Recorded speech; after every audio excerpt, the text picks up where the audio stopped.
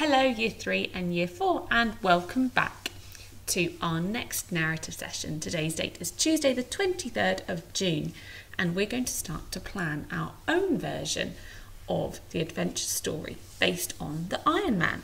Okay, so yesterday you designed your characters, so well done.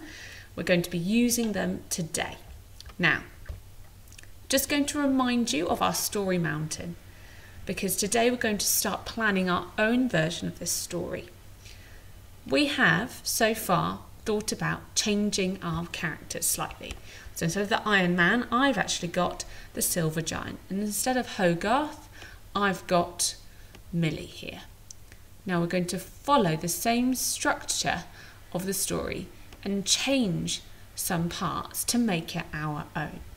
And remember, you can change as much or as little as you like. If you want more of a challenge, you can change a lot of the story. If you're a bit less sure, you can follow my template and my example to help you. Okay, so let's get started. Up on Class Dojo today, I have put this planning template. So you can go and download it from there, pause the video if you want to and write straight onto this. You can print it out or you can draw this on your page. So make sure you've got today's date written at the top of the page and make sure you've got our can I question for today. Can I plan my own adventure story? And we're going to use this planning grid to help us. I've got 3 headings. I've got story stage, what happened, and the techniques I will use at each stage of the story. So make sure you've got 3 columns, and we're going to have the 5 stages of our story as well. So perhaps just draw your columns and don't divide them up yet so that you've got enough room to write in each one. Okay, so let's have a look then at the opening of our story. Now we want the opening of our story to bounce straight into the action and introduce our mysterious character. And in my example, that's the Silver Giant. Yours might be called something different. So in this middle part, I'm going to write what I'm going to include in this story stage. I'm going to write it in the past tense so that when I come to write my story, I'm not tempted to do it in the present tense because we want our story in the past tense. So I'm going to have at the beginning, the Silver Giant stood at the edge of, and instead of a cliff like in our original story, I'm going to change it so he's stood at the edge of the seashore. So he stood on the beach, the edge of the shore with the waves crashing over his large feet. I'm going to make sure I describe the Silver Giant. I could use some of the information from yesterday and pop it in here if I wanted to. I'm going to have in this section, he stepped into the crashing waves. I'm going to describe that. And at the end of this opening, he thought he was alone, but there was someone watching him who saw everything. Okay, so that's what I'm going to have in the opening. You can write yours now if you want to. Pause the video. Remember, you can use some of my ideas, but you might want to change something. So you could have your character still stood at the edge of the cliff. You could have the character stood at the edge of the shore. You could have your character stood at the edge of a building. Maybe your story could be set in the middle of a city. It's up to you. Use your imagination. Okay.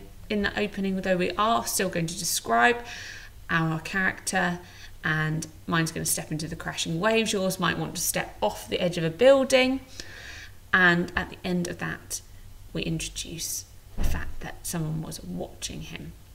Now, in the techniques I'm going to use, I'm going to put here so I don't forget to include them. I'm going to use some repetition like we learned about. So the Iron Man stood.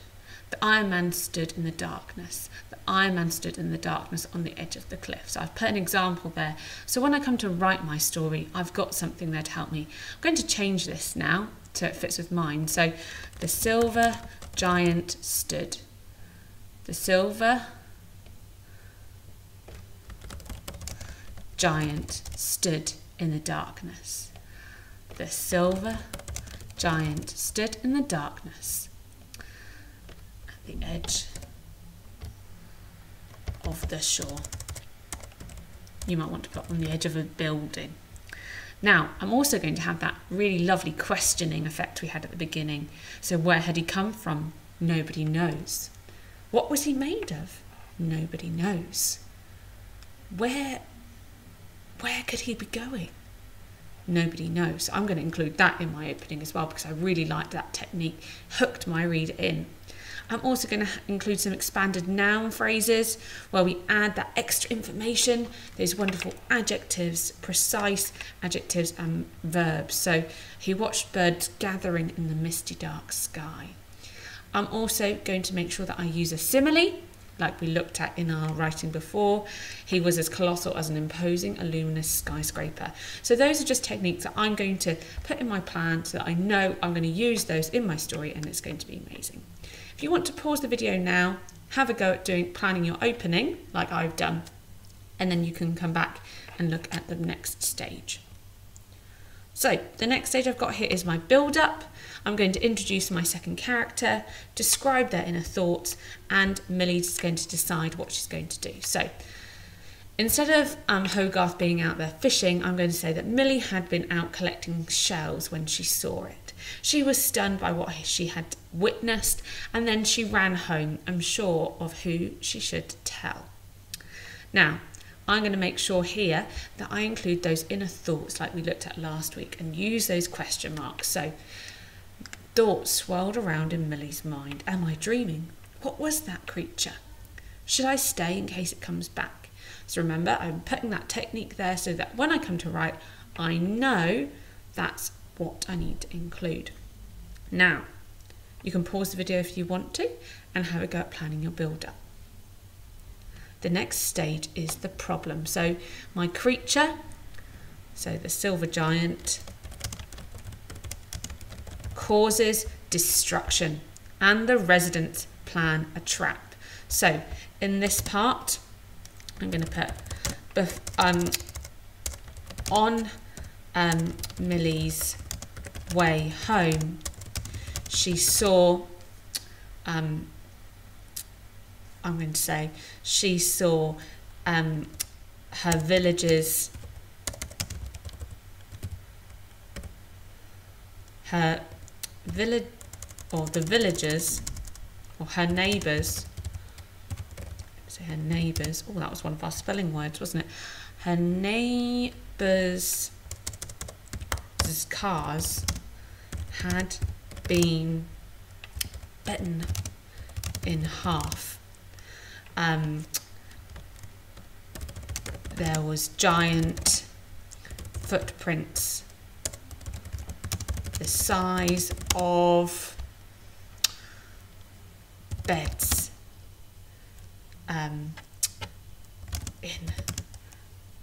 I'm going to say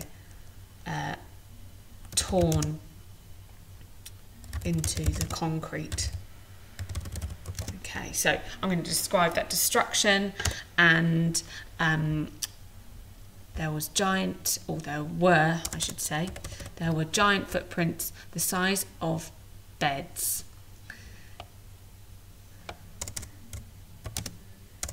Making giant holes in the concrete. So I'm going to describe that giant, oh, wrong spelling, Miss Pinderwhite, holes, as in a hole in the ground, not a hole, like a whole pizza. Now, the residents plan a trap. So I'm going to say the residents were angry and decided to, I'm going to magpie from the story, dig a huge pit for the silver giant to fall into. They were going to use what could they use as bait? What could they use as bait? In the last one we had a lorry. I'm going to say they were going to use a train carriage as bait. Now, in this section, I'm going to have some speech to show what the residents were saying, to show the residents, so the people, their neighbours, to show. So all the neighbours come out into the street. There's going to be neighbours shouting, oh, what are we going to do? What's this? What could have caused this? To show the residents are angry. And I'm going to use some of those short, snappy sentences, okay, to show how dramatic it was when they realised what had happened. Okay, so I might have short, snappy sentences. The cars were bitten in half. It was complete destruction.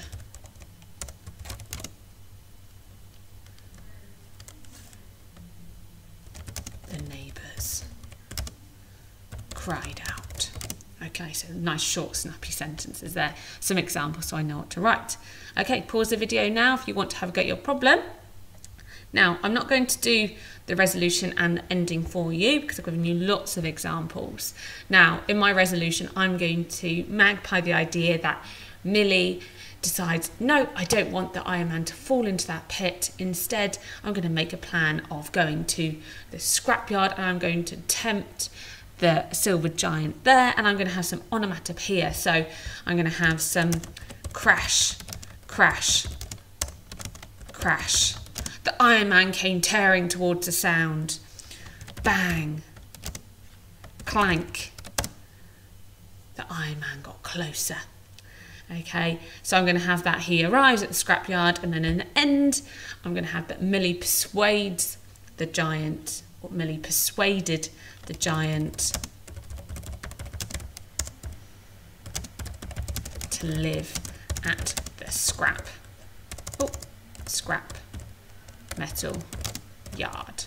Okay, so that is going to be our plan. Now, yes, this has been a bit of a longer session, but it's really important. If we've got this plan, then when we're writing for the next few days, it's going to make it a lot easier for us. So make sure that's all filled in for you so that we know exactly what we're doing when we come to start writing tomorrow. Well done, everybody.